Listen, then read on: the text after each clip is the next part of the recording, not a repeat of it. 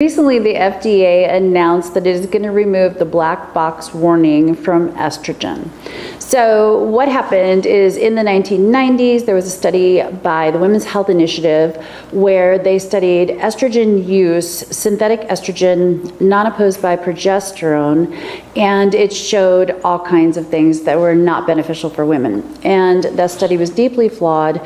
And when they released that, many people, scientists, said, hey, like, we already know that if you give people estrogen without opposing it with progesterone, that you're going to have all kinds of systemic problems, including cancer.